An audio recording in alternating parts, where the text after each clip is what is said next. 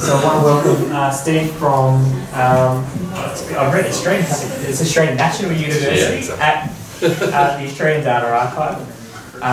Steve runs a multi-university and funded by various government sources, which a lot of data is held. For those of you that are using the LSA data, you would have used the Australian Data Archive. Steve's background is in industrial kind of relations type stuff, and has since been doing a lot of research in survey kind of areas, and hopefully, fingers crossed, next year we'll be on an ARC grant with some of the people here. So I'd like to welcome Steve and hand it over to you. Thank you. I have a tendency to wander, so I apologise for those on camera in advance. Sometimes it's better for me to sit down and stay out of the way. So what I'm here to do today is sort of give you an overview of what we do at the Data Archive and what's available to you as researchers. So I wanted it's a fairly informal presentation. More than happy to take questions as we go through. Often you'll find that you come up with a thought, how would I do this, or what about this and this. So more than happy to sort of field questions right throughout the presentation itself. I think we've got some time at the end, but I say it often works well if we sort of raise these. As I say, I'm really giving a broad brush of the sorts of content that we have, the sorts of things, the services that we provide, and what we might be able to do for you as researchers, both in terms of getting data out of the archive and in terms of putting things in. So we provide support for sort of broad range of activities. So I'll start with a bit of a background to what the Data Archive is. That's my other tendency to fall over things as I do this presentation. The door it's going to be easier. That means I don't run into the door. So we've been around since 1981, in point of fact. So in the Research School of Social Sciences at ANU, and our mission: collect and preserve Australian social science data on behalf of the social science research community. So we were established really to originally try and get academic data that was coming out of the research school and other places, get it out for as broad a use as possible. And we have parallel organisations that we work with internationally. So in the US, there's the University Consortium for Political and Social Research. There's the UK Data Service, Data Archive in the UK, and similar ones in most of the OECD countries in particular. So we often work quite closely with them on different activities, and you'll find parallel content in those locations. So we've got about 5,000 different data sets from about 1,500 different projects, and I'll give some examples of those. Our origins were particularly in public opinion and social attitude surveys. So things like there were national election studies being run out of the research school. They continue to this day. Public opinion polls, social attitude surveys, census data. We work quite a lot with the ABS, anything prior to about 1996. Generally the ABS will refer you off to us. We can go back to 1966 if you're interested in population tables, or into 1838 if you're really interested in data. So there's some great stuff in there. My favourite thing in that space is they do teachers by what I best describe intelligence level. So there were about 6 people who were classified as both teachers and idiots in the 1891. Idiots was an actual census. So some really interesting stuff in there. Okay, so as I say, we've got lots of stuff from lots of different locations. As I say, particularly from the post-World War II era, things like Morgan Gallup poll, through until about 2006, 2007. We're trying to pass some of those, administrative data and other sources. And our origins are in supporting academic sources in particular, but increasingly, and you'll see this in sort of the flavour of some of the more recent stuff we have. Government data, we work with about 10 or 12 government departments, federal departments at the moment, and in the private sector to some degree, where those are available as well.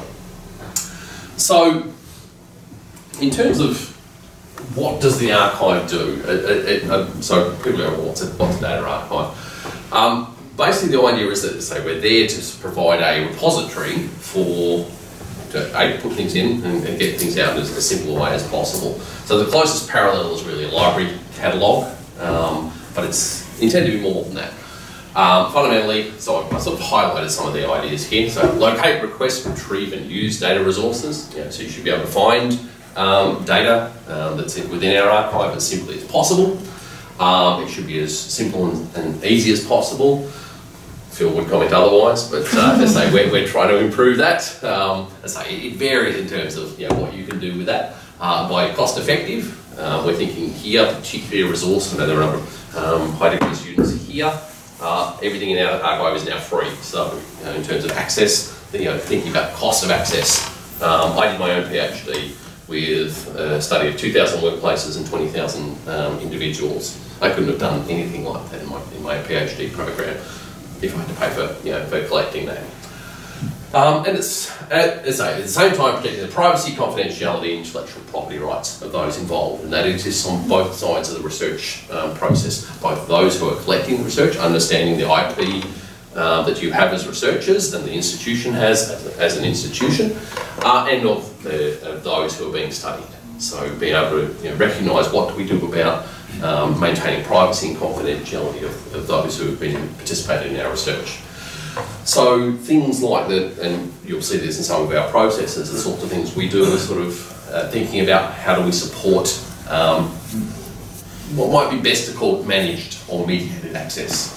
Not much of what we have is actually straight open access. You can't go and just click on a data file and away you go. And the reason for that is most of what we've collected, what we support, has been collected from individuals and it's unit record more often than not. So it's not identifying. Generally, it's been de-identified or the Australian term confidentialised. But it is there are small risks of identification. There are sensitive information that's in the mix there, and you'll see that in some of the content that we cover here. So, I mean, what we're trying to do is to say make it as simple as possible to get access to content at a unit record level, because that's generally what we need for doing a lot of the research we're interested in an efficient and an appropriate way. The way we organise things is into a set of sub-archives. So we have 7 at this point. We have pushed to try and establish an education and employment archive. Haven't got the funding for that yet, but basically it's incorporated into our social science archive. Some of them are subject specific, some of them are method specific. So for example, we have a small qualitative collection for providing support for text and audio, some video, and image data. We have content that might be on an Indigenous theme. So particularly those of studies of Indigenous populations, but also what we try to include in there is things like if you have Indigenous indicators in the data set that you're dealing with. So there are probably 30 or 40 studies specifically focused on Indigenous populations, but about 700 of the data sets have some sort of Indigenous indicator in there. Crime and justice, internet, and the last point I'll make there is a connection to international archives as well. So that works in 2 ways. One is if we have data sets being collected by Australian researchers that have an international focus, we'll put them in there. What we also try and do is facilitate access to some of the international collections that exist. I was going to ask about that. Yeah. So some of the international ones you can get through the University of Michigan or whatever. Yep. Do you hold those and make them easier to access? Or? No. The University of Michigan is probably the best example here. So different archives will deal with this in different ways. Michigan is a membership-based archive, and so Australia actually has a membership through a group called the Australian Consortium for Social and Political Research, who we work with. So ACSRI for short, and they run training programs. It's probably the one you might be familiar with.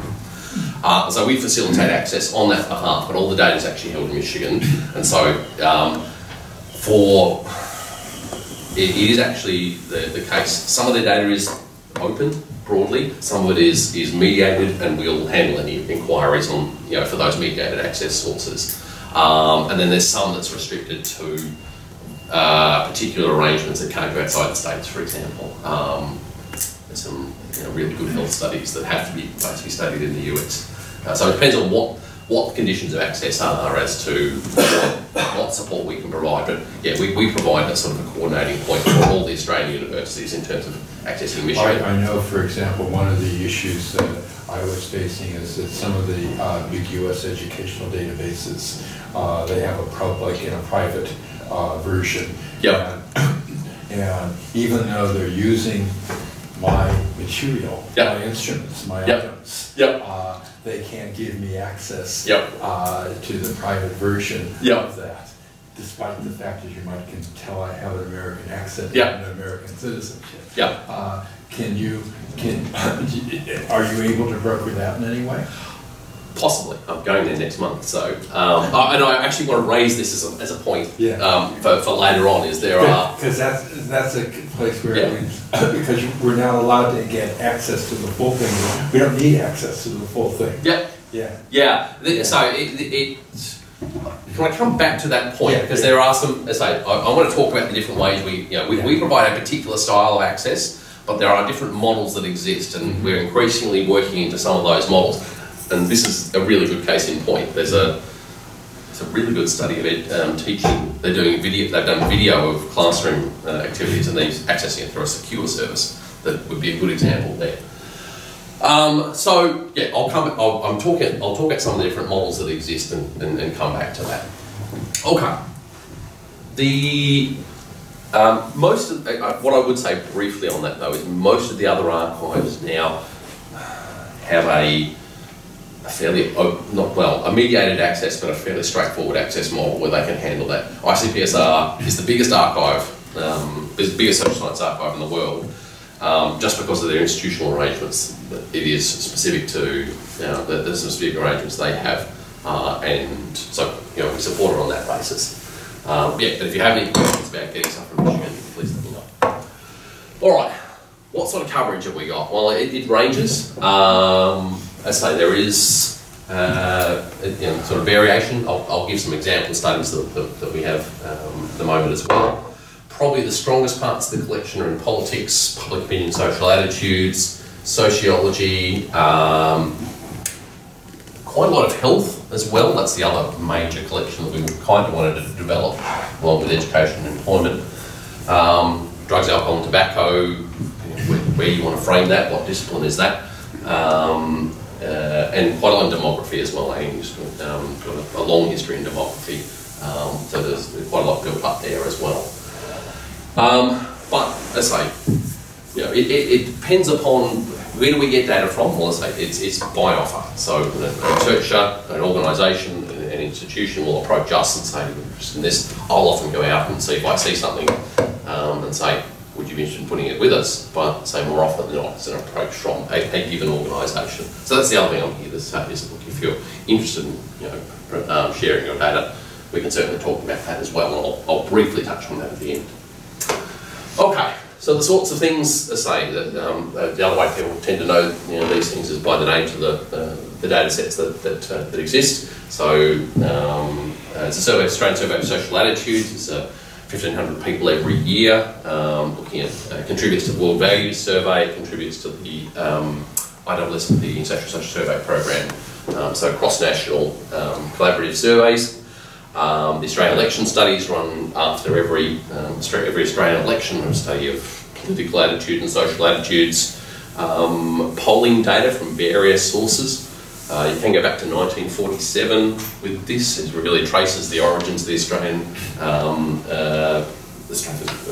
survey, development of social surveys in Australia. Colonial data, census data, and then often large major unit record data sets. Not so much from the ABS. The ABS have a fairly efficient mechanism for getting content out through the confidentialised unit record files. Microdata.abs, I think is the link there. But most other departments don't. So we often get approached by let's say AIHW, Institute of Health and Welfare. We work with NCVR, ASA, in the sort of the education space, Department of Employment, some Department of Education, and other groups. So we have quite a lot of large government data sets. The best known of that is the Drug Strategy Household Survey. This is monitoring drug use. It's the major prevalence survey of drug use in Australia. Workplace Relations Survey. That's once I did my PhD on, that's why it's referenced there. They repeated that in 2014. It's no longer bought company. It's almost available. Ask me about that one. And a range of longitudinal studies as well. So become more obvious in a moment.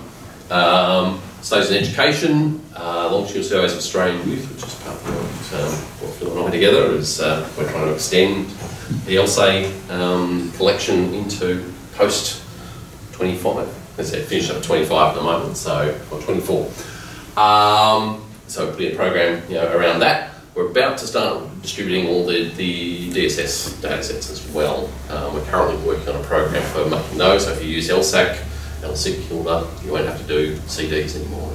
Anyway, yeah. You said that all the surveys are free. They will be free. That means Hill becomes free, yes. Including all of the updates as they go along? Yep. So they are moving. And we provide mediated access to the administration data links? Yeah, we're trying to figure out exactly how they want to do that. So, for example, LSAC, the Study of Australian Children, has NAPLAN, AEDC, Australian Early Development Census. They've got MBS PBS on there, yeah. They do, I think. So the question of how that will be available will probably depend upon which department the link data is coming from. Different departments have different approaches, including the Department of Education. So it will depend upon what the process the department wants to use, and we're just establishing those at the moment. They fall into what they call a confidentialised data set, although it's basically the more detailed collection. And we're still establishing the processes for that. But they are not that, they will be manageable.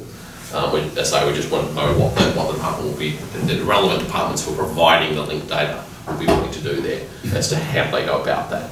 And that's one of the things we do, is for, depending on which department you are, negotiate an arrangement which isn't, is viable for a broad-based data access. So we're also talking to the study of men's health and the study of women's health. We provide distribution for both of those studies and for LSA. But increasingly, this is one of the areas that's becoming challenging, is what do you do when you start matching administrative data to survey data? LSA are doing,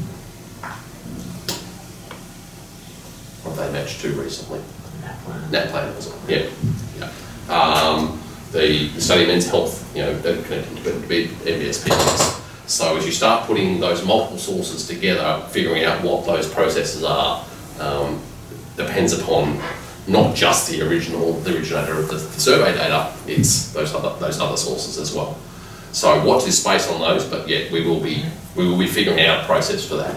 It will probably be just a documented, a sign the docs document. What I can tell you is you will still have to sign and complete a PDF form like as you do now, and the dissemination should hopefully become easier under this model.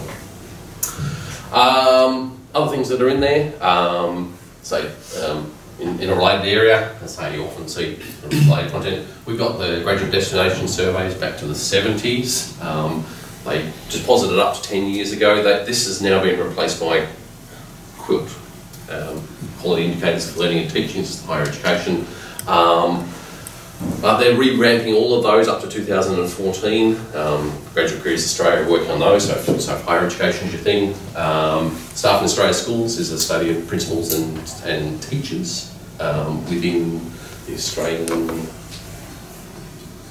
I don't know which states it's in. I don't think it's all states, but it's matched. Well, matched principal teacher sample that exists there. 2013 is on its way, but we have the data. I don't know if they did 2016 or that.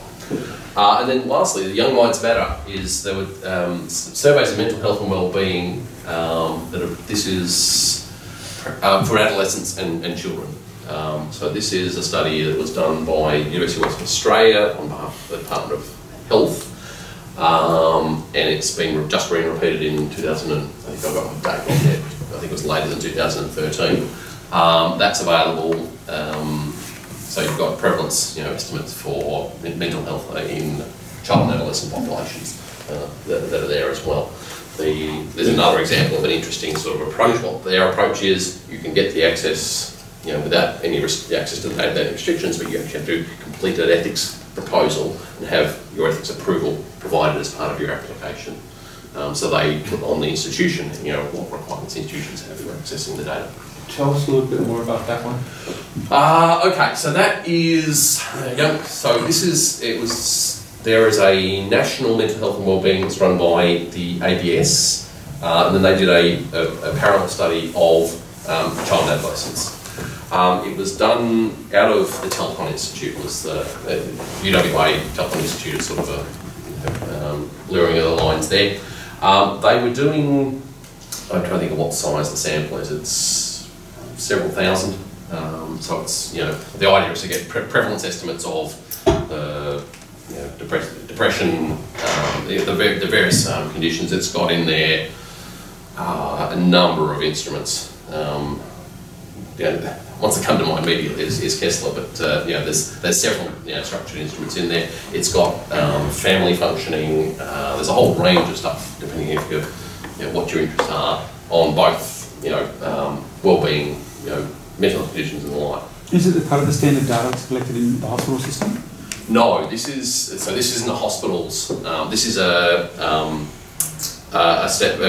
random selection from the population. So this is, I'm trying to think of what the contact approach was there. It was probably, they'll have had a sampling scheme probably on geography, but so you see actually relatively low incidence of those, because it's trying to estimate prevalence of conditions, not the structure of those who indicate. So is this a self-report survey that's supplemented by administrative data? No. It is self-report. It's not supplemented by administrative data yet. And they're about to do, by the end of this year, they're hoping to release MBS and PBS with it. And what else is in the mix there? There's another one where these administrators also go. I think it's NAPLAN and the income support system is the other one, so from DSS. You just brought up Kessler, and that made me think that there's a whole bunch of databases in here that use that scale. Yep. Is there any way that through ADA that we could search by scale and link across data? The short answer is I'd love to, but no, you can't. What I would say to that is it's not specifically we've gone through and said this is the Kessler scale. If we do make searchable the text where we've had it, so what the process of capturing the data, importing the data is for us and making it searchable is we basically grab the content from the data files, and where it's possible and where you have to think about workload here, is the text of the questions from the questionnaires, from the instruments. So if it exists and it's much harder for longitudinal studies. Longitudinal instruments, there are about, I'm just trying to think of, was it 70 for one wave of Hilda or 70 across all the Hilda waves? It would take us forever to release the data if that were the case. But certainly what we've done is grabbed all the content from the labels themselves, and you can, so if you're looking for common terms, if you could search across those common terms, that would be one way to do it. It would be great, and there is some interest in doing that for some of the major longitudinal studies. They've just released something in the UK called Closer. So it's, I forget what it's short for, but it's the equivalence of the LSAC. So there's the Millennium Cohort Study, the British Cohort Studies going back to about the 1940s. There is the equivalent of Hilda, the Understanding Society, and those sorts of things. And they're trying to do exactly that. But it's a fairly intensive process because people don't deliver that. Yes, of course they use instruments, but they don't always deliver that information into what we receive. So, okay. So these are the sorts of things that, say, we have in the mix there. I want to touch upon sort of the future interests. We're trying to make approaches, and this is to say if there are others that people are interested in, I'd love to know more. The ADC certainly was one that we're interested in trying to see what we can do to support better access to that. So there's a proposal in the Department of Education at the moment to see what we might be able to achieve there. The graduate destination surveys and then the current QUILT equivalent. So we are getting updated and graduate careers for Australia tell us they're going to be integrated file for 40 years. So you'll be able to do 40 years of comparative data there. The LSA, there is for those who are interested in the LSA studies, there's a 2015 cohort, which I don't know when the data will be available yet. Usually what happens is they release the first 3 waves together. So first wave is PISA, second wave is their first internal collection, so 2017 would be probably the point at which they'll release they'll do the third wave of collection, and then mid next year is probably when you'll start seeing the 2015 cohort, I would guess, based upon past experience. And I don't know if there's going to be a 2018 cohort yet. They were doing some reviews of the studies. And are you limiting yourself to the funny PISA sampling? It's literally the PISA sample. Okay. So you're using the age sample rather than the year in school or whatever? I'm trying to think of how they do it. I know how PISA does it. Yeah. So I mean, so what they do with LSA is they follow up as much as they can of the PISA sample the year after. So they say however PISA is recruited, that's what they're stuck with. There has been some discussion, and we talked in the project about this, about whether it's, they're interested in thinking about different ways of sampling for LSA in the future, but right now it isn't what it is. It's great to be able to follow up on the PISA. That's a remarkable contribution. Yeah, the one challenge they have is they aren't able to put enough information in with the PISA folks to be able to get it. So the response rates the year after PISA is fielded is a bit like what they would like, because they don't have the connection at that point in time to basically recruit off the back of it. They do follow them up, but it's very limited information that they actually provide about LSA when they're recruiting for PISA. It'd be great if you had a little bit more overlap in the content. It's right now there's so little overlap in the content of it too. It's, as I say, it'd be nice to do more in that space, and as I say, I think that, well, they will be working on 2018 at the moment, but it would be nice to sort of see some of those. They generally do a request for information. I would guess it'd be coming pretty soon, actually. Be some late this year, early next year. The 215 should be a little better because they put a lot more focus on psychosocial variables in this. Yeah, there was quite a lot of work, let's say, after, so there was no 2012 cohort with PISA, there was 2015, they spent a lot of time going through what do we need to improve. So that might make, though, the comparability of the LSA cohorts a bit more challenging.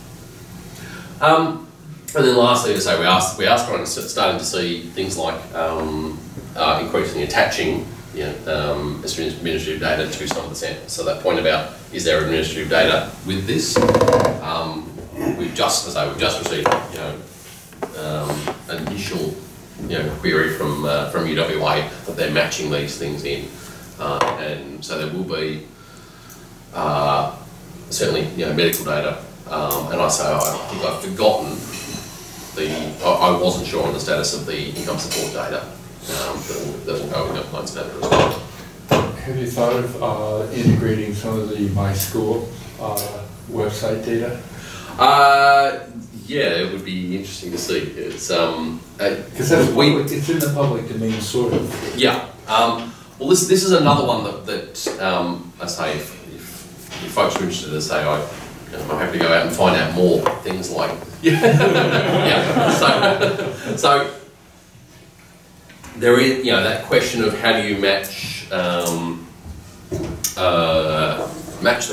content while maintaining the privacy. I mean, in the end, what we tend to get is the things that have already been matched. And this is something we're exploring, is it worthwhile looking at? Actually, there's a set of common content that you often want to match across multiple sources that, on the administrative side, when we start talking to departments about thinking in that way, that hasn't progressed very far yet. Usually things that come up, it's that NAPLAN, my school, MBS, PBS on medical, you have income support, there are some obvious candidates, and there's actually about half a dozen of them that are regularly being matched. Could be more to actually facilitate matching many things into those data sets. So that's of interest, but we need to look at how that might be supported, funded, part depends on what you get in the data in the first place. Can you even do the matching in the first place?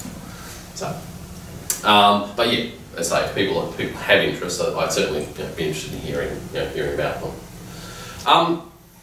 Okay, so I have some brief websites. I'm not going to say too much about the website itself, and the reason is that we're moving over to a new system over the next several months, and I'll quickly flash that up at the end. But the idea here is to say, I mean, what coming back to what we were trying to do as an archive is to make finding things and accessing things as simple as possible within the constraints of the maintaining privacy and confidentiality. So as I said, trying to make search and finding things, and then there's often an administrative procedure that comes along with it. In terms of the website itself, I say it doesn't really matter what's in the text here, but there's a simple search box that exists there. There's links to those collections that I have here. There's a whole bunch across the top of the archive of information on how to use the archive, access models, request forms, and so forth. There's some basic news down the right-hand side as well. What you find when you go into searching, we produce results a bit like a library catalogue. And then we have basically a catalogue record for every data set. Well, actually for every collection. So those 1,500 collections, there might be several data sets within those collections. The things we include in that, this ties into Phil's question about searching for Kessler, for example. So we describe the study, which is the project. So what was the methodology that was used? Who were the PIs? What's the access model? What years does it cover? Broadly, what do you need to know in order to understand the basics of the methodology? We have a lot of other information, which I'll touch on in a moment, in the three tabs. But so there's some basic cataloging information, which should help you to start with. There is every variable in the data set is documented, at least at a minimum, what was the information that was in the SPSS file or Stata file, whatever it might be. We've extracted that out, and so that is searchable, the text that exists there. And we've pulled out what sort of variable is it a categorical, is it a scale, etc., etc. All the value labels are in there as well. And then thirdly, we have related materials. Now that related materials section basically includes whatever documentation we've got. So instruments are there. So all the questionnaires are there. They're not always, they're in PDF, they're not always searchable. But the document's there, any technical reports we've got, so that those related materials in and of themselves are actually a treasure trove for future use if you're looking to develop your own instruments. I use that, I teach survey design. I often point people to those just as a resource for coming out, don't invent your own questions. Learn, what do we know about how do you develop instruments? The instruments are already there. So there's all that, all the instruments are certainly there, but all the technical documentation, whatever it exists, we ask people to provide, whatever you have available, generally the more the better is the model. And then we have a link off to actually, if you want to access the data, there's a link to our online registration system so that you can basically click here and go, all right, make a request for the data itself. And that happens, from that catalogue page. So as I say, the idea of the catalogue record is it tells you what's there, but it also gives you a portal into accessing the data. There are, so who uses it? Let's say well, we have two different types of use. A lot of researchers want to pick up the data and take it home, and that's our primary model. But that's actually only about, for every data file that gets downloaded, we have about 10 to 12,000 in any given year people doing just simple cross tabulation. So there is a tabulation engine. You can go on and look at all the frequencies. You can do some basic cross tabs. That might be enough. There are people who will just go and look up what was the support for abortion or support for same-sex marriage. And they just want to figure for their paper. So it's about a 10 to 1 ratio. It's also useful for going, has this got the basics of what I need in this data set to do the sorts of analysis I want? So it's a useful, preliminary investigation tool. And both of those are linked off from that access page. What we find about those, so the analyses, the tabulation system, about half of those are undergraduates. They only download about 5% of the data files. Postgraduates, it's about half the data downloads, and the researchers, and then other areas as well. The media, non-government organisations, government departments use these as well.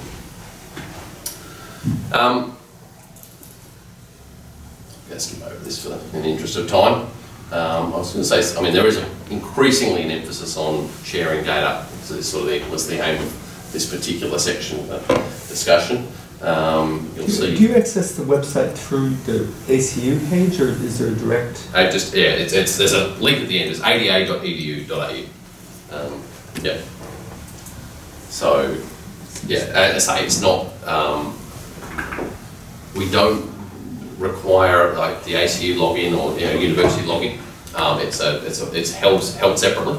That's been one of our challenges as well. But yeah, it's you can directly access it from ADA. I'm just going to click forward on this, I think. So this comes back to the question you were raising before about what are the models that exist for sharing data. And the reason I raised this is that there are different ways of getting stuff out as well as putting stuff in. People wonder about how do I share sensitive data? How do I share video data?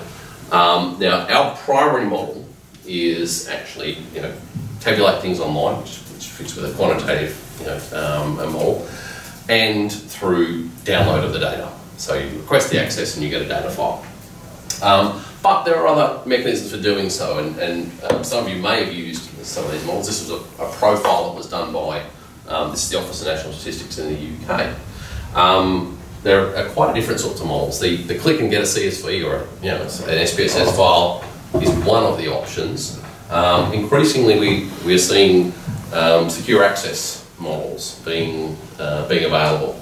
The best known of those here in Australia is what's called SURE, the Secure Unified Research Environment, run by the Sachs Institute in conjunction with what's called the Population Health Research Network. And you can access some of the versions of the files through that system. There is another, the ABS have recently developed for their year record files that have more detailed information, an equivalent system. Has anyone used in the past? What's the thing I'm thinking of? The remote access radar system. If you have, you know you don't want to use it again. This is basically the model they're moving towards now though is basically a virtual desktop. So you basically dial in, a secure port like a virtual private network, and you access the data on their servers. So coming back to that point about the University of Michigan, they have such a model for some of the access to their data. That might be an option for you for accessing some of the things. Is that generally the problem is where is the data once it leaves our system? Is under a data download system. I don't know where these data files are. They're probably on Dropbox somewhere, so that's what the concern becomes. If you can maintain access to the system, and that's they've developed that model, that might be a mechanism. So they are, for example, sharing data with, going the other way. The German data access laws require that you can't leave Germany. There are people in Michigan dialing into Germany to access the employment registers in Germany using such a model.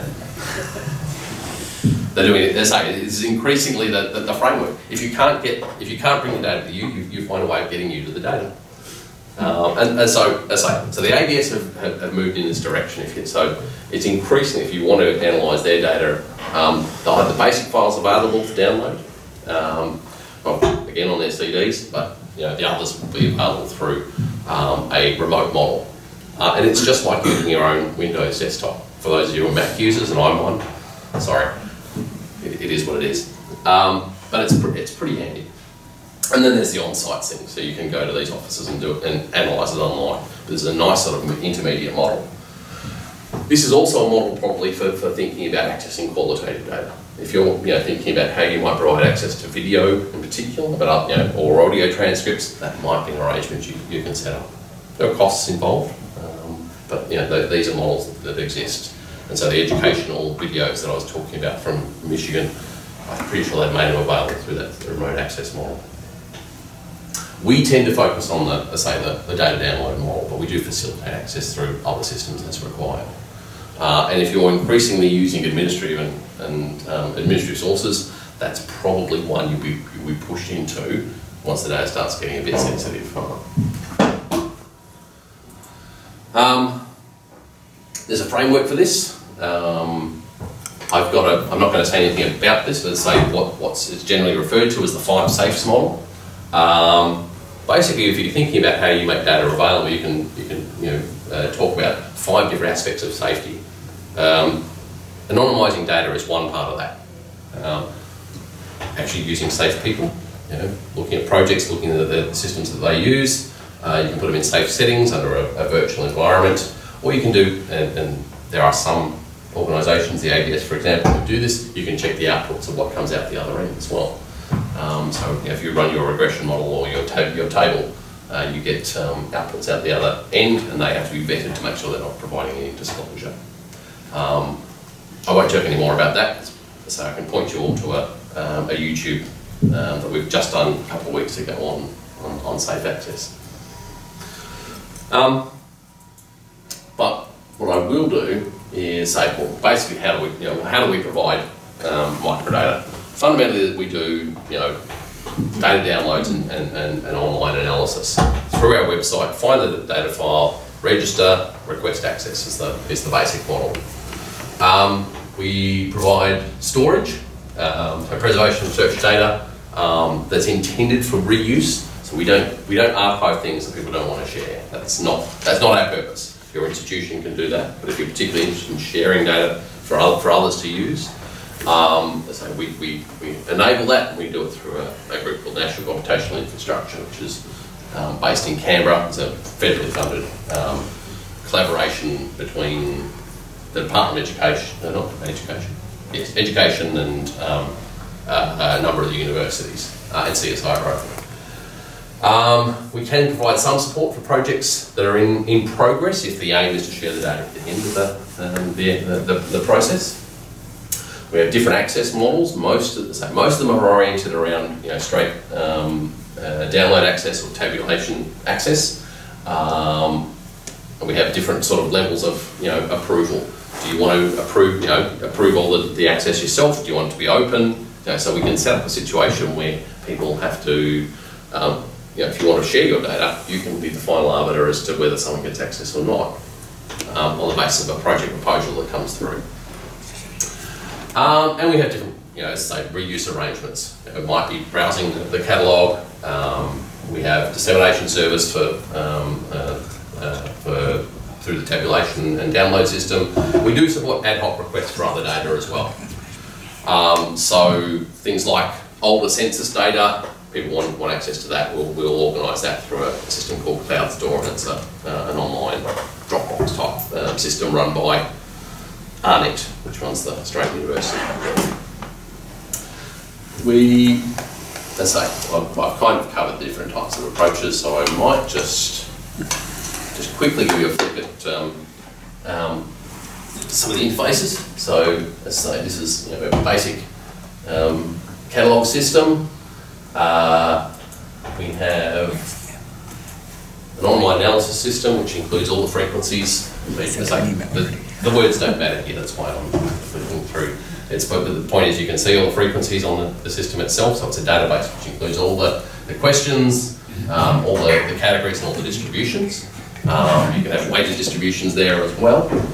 Do you need to request access to those, or you can? It depends on the access model. So we have about 90% of our stuff is no, you need to be registered to use the system, but you don't actually have to request access. Sure. So we can distinguish between the analysis here, where you don't get access to the underlying data, but you can run the numbers and download the data and take it away. So all of our take it away data, the download data is via request. But the tabulation system, this is where a lot of our undergraduate use comes from, is they want to run the numbers and don't really need the data itself.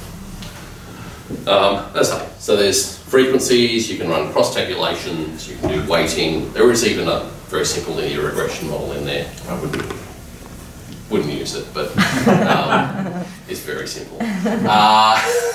But you can use it.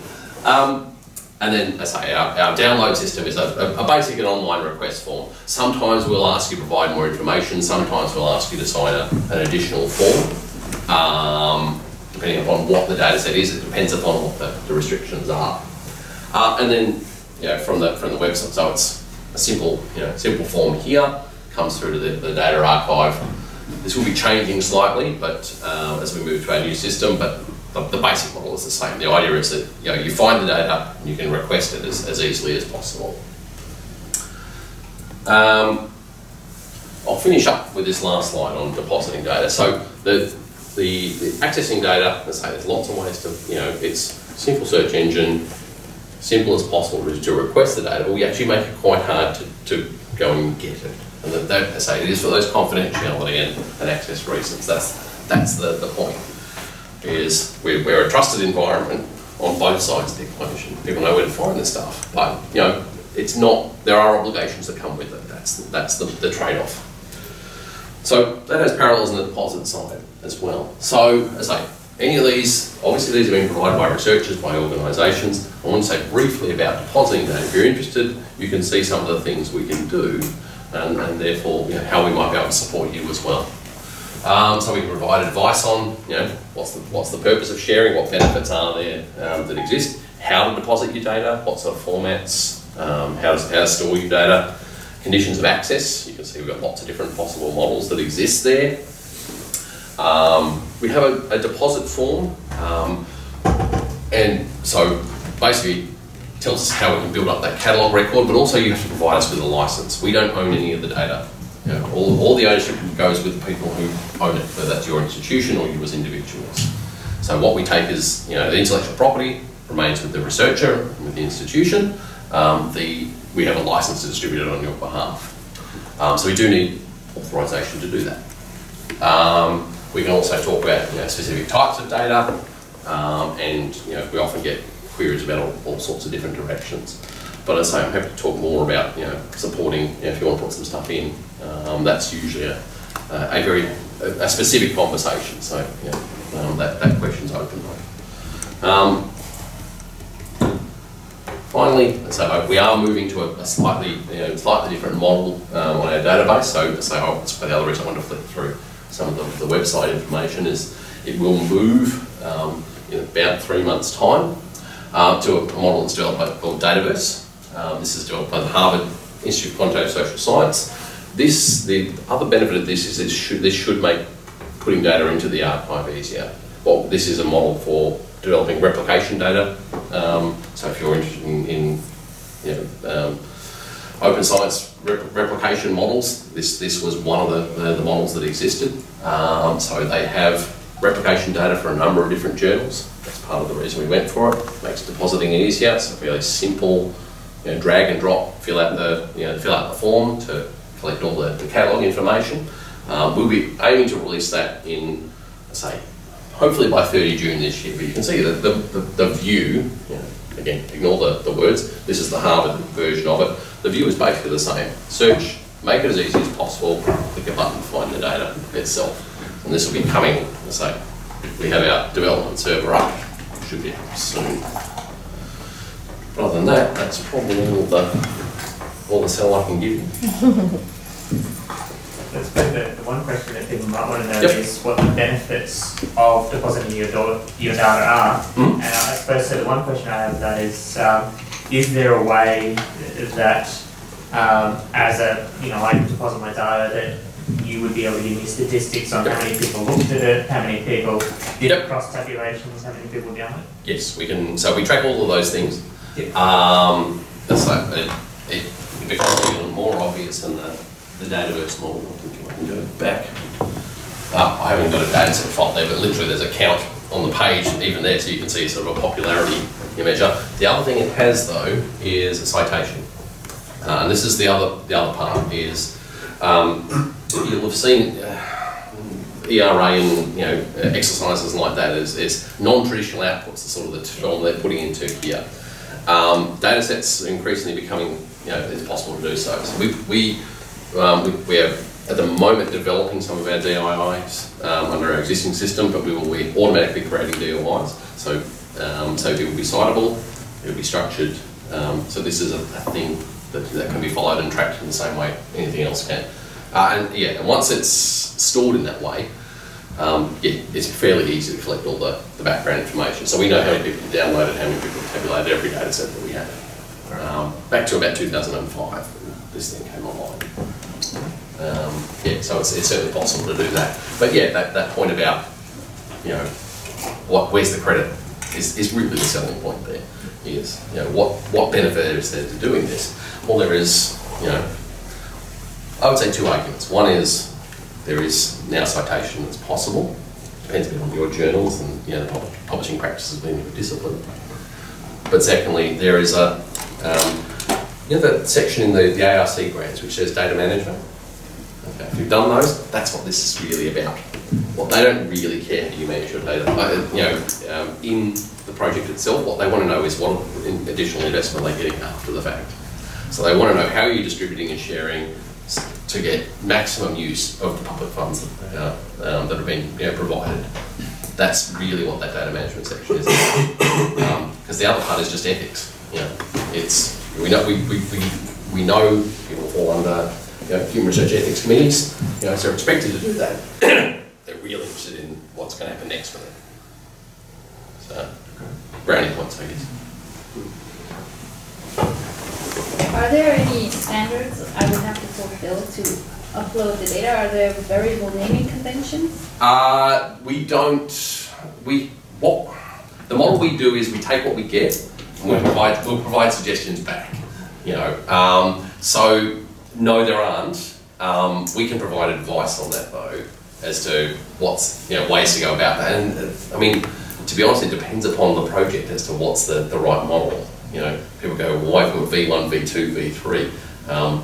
It seems like a really silly way to name your variables. Now I can say when you're doing international projects, that's the quickest way to actually get integration across 30 countries. It's not a bad idea. So we can provide advice on different ways you might go about that. And certainly when we do our archiving and curation, we sort of look through and go, okay, this probably is not as informative as it could be, and we might provide additional suggestions. So do you also do that if I wanted to use a data set you have and I don't understand it? Is there a manual for every data set? Yes. So that point about those related materials. So as I say, what the information that was generating all those frequencies also gets produced into a couplet is the term we would use there, and it gets produced automatically. So you can just click on there, and it will give you everything that's in a PDF of everything that's in the catalogue record, and every variable, and every group of variables. So, and a lot of that's a mix of people. I've got a team of staff doing the catalogue information, but a lot of that depends upon what comes in on the data files. We harvest that automatically. So that's why we sort of provide some suggestions back. People have used the same name for 5 variables. We go, well, maybe you might want to differentiate those a little bit. But it's hard enough getting people to deposit in the first place, so we don't sort of, go, no, we won't accept that unless literally we can't understand it. Okay. Yeah. How do you deal with updates to the data? So if I'm downloading data, do you let me know if you've... We don't. you can subscribe to changes in the data, in the study. It's not really easy. I have to say, so most data sets don't get updated. Yeah. Would be the case there. Those that do are longitudinal studies, which often have a user community around them and a communication mechanism for doing so. We work with those communities to do that, or other major studies. And what we might do is actually report, if there's a new release, we'll write to those who have downloaded the data in the past and let them know that something has come up. It's I'm just trying to think of there is a subscription model where you can say, yes, I'm interested in this data, and I can maintain an update. It's not as strong as it could be, but as I say, it's not generally an issue for 99% of the data sets. But the ones that are the ones that actually have the most value. So there is generally a mechanism outside of the archive for facilitating that anyway. Question there. Yeah, thanks, Steve. It sounds like you guys are doing some really interesting and valuable work. Do you have any examples of creative uses of the Australian Data Archive that you can speak to, where people have taken things off and found some new insights? Or I usually have a slide. I don't think I have it in here. It's a great project that was done by what was his name? Rick Uslander at Maryland University. He was interested in social trust and segregation in multiple societies. So he took data from the social cohesion surveys that are run by Andrew Marcus at Monash University. He was using a bit of the Australian social surveys, survey social attitudes as well. Put that in the census data. So looking at distributions of populations by postcode area. Took the postcode information that was available to match the social trust measures within those data sets. And there was a third part I've forgotten, but it was bringing multiple data sets together to be able to do something like that. The other example I can give you is the front page of our annual report this year is going to have people doing, we had from our design school in at ANU doing data, literally sort of visual displays, not of the information content of the data itself, but literally saying, okay, what patterns do you see when you just start looking at the relationships between the numbers? So trying to do some sort of visual dynamics of the data itself. So people looking at the historical development of Japan, the relationship between Australia and Japan, going back to the old Morgan polls. I reckon there's some really cool stuff to be done on. The reason I mentioned that thing about idiots, idiot teachers, is there's progressions of language. So we have markup of the language that was in the censuses. There's things you could do. The progression of the collection of the data over time is the bit that really starts getting quite interesting, particularly when you get questions over time. We've got a couple of projects we're working on following public opinion in Australia over 50 years. I'll give the aim of that. One last question. Yep. With the people who deposit data, the academic community is a pretty mobile one. Yep. So, the one that comes to mind, I think it's the 10-year longitudinal study I applied for once, but the person that was supposed to say yes or no had left and nobody could find it. Yep. And so that data set is sitting on your database, but nobody can access it.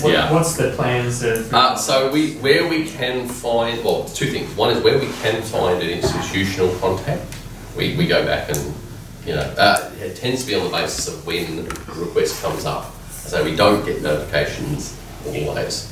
The other thing is trying increasingly to actually focus on it not being a person, but being a function or a role within the institution. So this is mostly a problem for government content, but yes, we have data from people who are dead.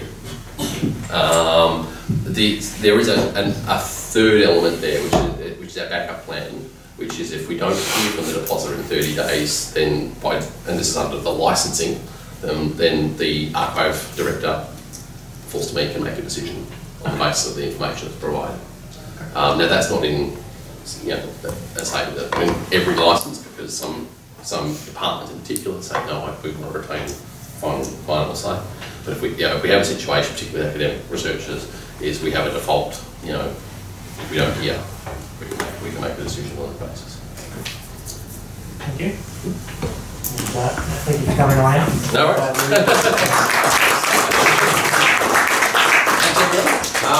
So I will quickly get at the end there. So I'll put the website at the end, but it's just ada.edu.au, and if you need to contact us, ada@anu.edu.au. And I think all of this is going on now. YouTube and I'm happy to make the slides available to anyone from them as well. So let me know. Thank you.